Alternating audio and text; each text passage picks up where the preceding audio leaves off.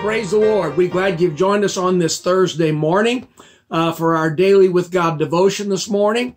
Pastor Larry Allison here, Gospel Light Free Will Baptist Church in Bonne Terre. And we're sure glad you joined us today. Those of you that are reading through the Bible with us, today's Bible reading would be Genesis chapter 3, 34 and 35. Genesis chapter 33, 34, 35.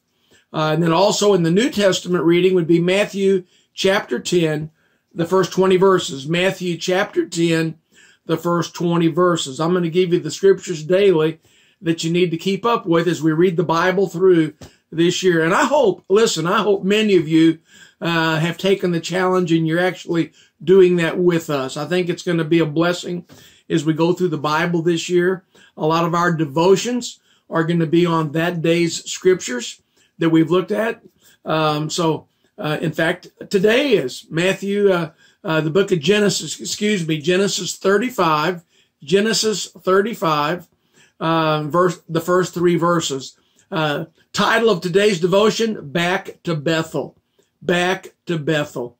While you're turning there, I think I might just say this. We're absolutely living in a nation in chaos this morning.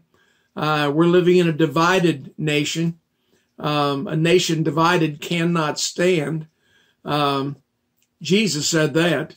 And listen, a nation divided cannot stand. A house divided cannot stand. A church divided cannot stand. Listen, that's just a Bible principle, and it always holds true, and you will always reap what you've sown. Today, we're in a divided nation. What will it take to heal this nation? Man, I don't know if you've watched a lot of the things on the internet this week, the last week or so. There's all kinds of theories. There's all kinds of things being said. Some of them are, out of this world, unbelievable. And you might say, what do you think of all that, preacher? I absolutely can tell you this. I'm not prophetic, so I can't tell you what's going to happen. And I absolutely don't know what's true and what's false, so I can't tell you what's going to happen. But I can do the safe thing. And I can tell you this, people need the Lord today. Can I get an amen? We don't need to worry about this way or that way. Listen, we need God today. We need God on the throne of our heart. No matter what happens, we need to love the Lord Jesus Christ. Love him and put him first in our life, first in our home, first in our church.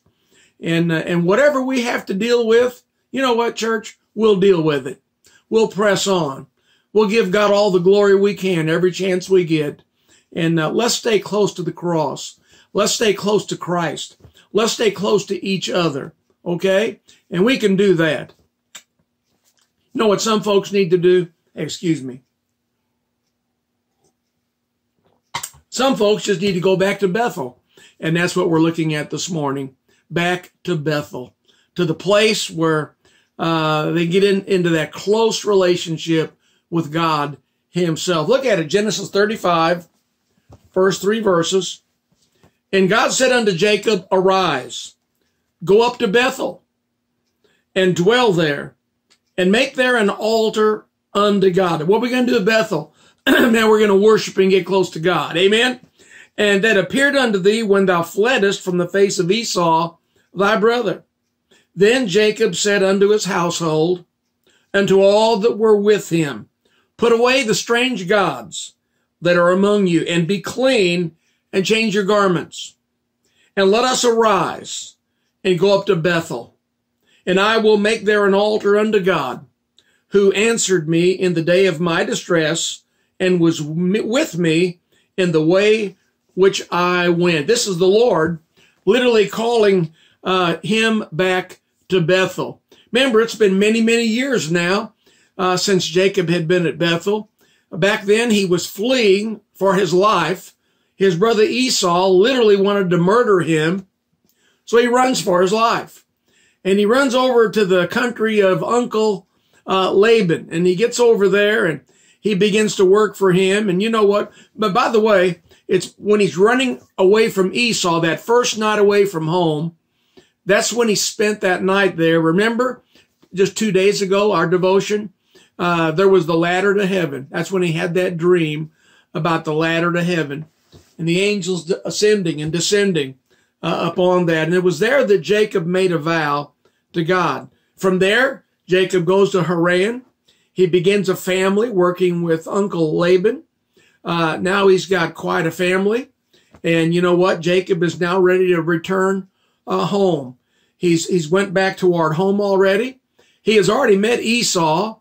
He has sent him many, many gifts ahead of himself. And you know what? Esau forgave his brother Jacob for the deceit that had went on. And finally, he's going back. And now God, in this chapter, God is calling Jacob back to Bethel. It just seems like that's that place. Hey, come up to Bethel. Man, we're not going down away. We're coming up closer. Okay? And he's calling him up to Bethel.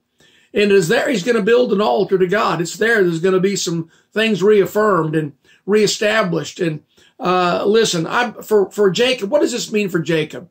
Here's what I believe it means. He's been away a long time.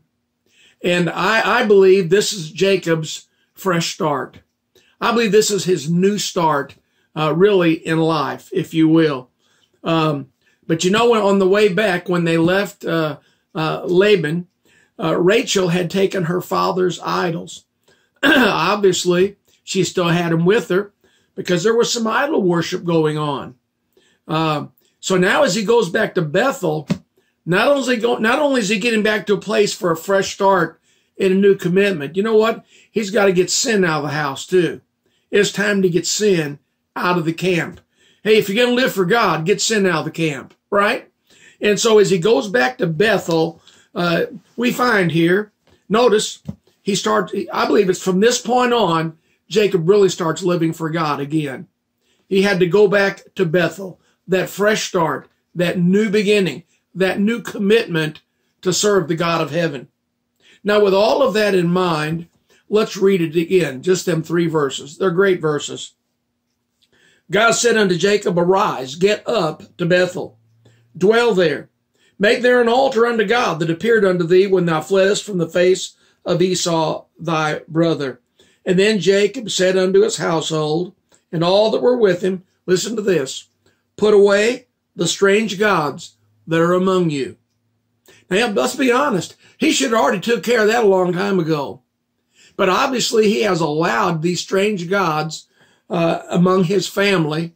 And now he literally tells them, put away the strange gods that are among you and be clean. Hey, time to clean up. Time to get cleansed. Change your garments. And then notice what he says in verse 3. I like this. And let us arise and go up to Bethel. Hey, if you're going to get up and go somewhere, it's a decision. It's a choice. He said, it's time for us to put away the strange gods and get up. And let's go back to God. Time for a fresh start. Hey, let's clean up and change our clothes. And let us arise and go up to Bethel, and I will make there an altar unto God, who answered me in the day of my distress, and was with me in the way which I went. So what do we really get out of this? I just believe it's really Jacob's fresh start in life. He's back home. He's got his family with him. And you know what? It's time to serve the Lord. It's time to get back up to Bethel. Get up and let's get back with God. And there could be some of you watching this morning, and there's really some good application here. It might be that wherever you're at is not where you need to be with the Lord. It might be that you've got away from the Lord. It might be that you've got away from being what you once was for the Lord and backslid, or you've got cold and indifferent or calloused, and for whatever reason, you're just not as close to God as you ought to be. You know what you really need to make a choice to do today? Listen to me. Why, it's time to get up and clean up and go back up to Bethel. Hey, get forgiven of sin. Get sin out of the camp. Get your heart right with God. Go back to Bethel. You know what? I mean, January 1st is several days behind us already. This would have been a good New Year's Eve message. But you know what? It's not too late to have a new beginning and a fresh start. And if you'll get back up to Bethel, you can build there an altar to God in your heart and recommit yourself and rededicate yourself to the will of God. And you know what? It's right there. God can give you that fresh start. I mean, clean hands and a pure heart and a right spirit. Get forgiven of your sin. Make some fresh commitments. And hey, get your house in order and let's serve the Lord. Can I get an amen? It's time to go back up to Bethel and get close to the God of heaven. I mean, as I've said, America is in chaos. America is absolutely a divided nation. Man, I'll tell you what, America needs God. And you know what? And you need God this morning. We need the Lord. Let's get back up to Bethel and get close to God again. Lord bless you today. Hey, you that are reading the Bible through with us, here's your scriptures for in the morning. Okay? In the morning. Genesis chapter 36, 37, and 38. And Matthew chapter 10, verses 21 through 42. Genesis 36, 37, and 38. And Matthew chapter 10, verses 21 through 42. Okay? So, listen, you have a good Thursday. Lord bless you. Hope you have a good day. Have prayer with me this morning. Heavenly Father, we come to you right now in Jesus' name. And Lord, I pray your blessing upon everyone that's watching this right now. Lord, we've gathered together, even in this way, just to worship you, just to meditate on the things of God, just to look at Scripture. And Lord, I pray today, Lord bless you. Hope you have a good day. Have prayer with me this morning. Heavenly Father, we come to you right now in Jesus' name.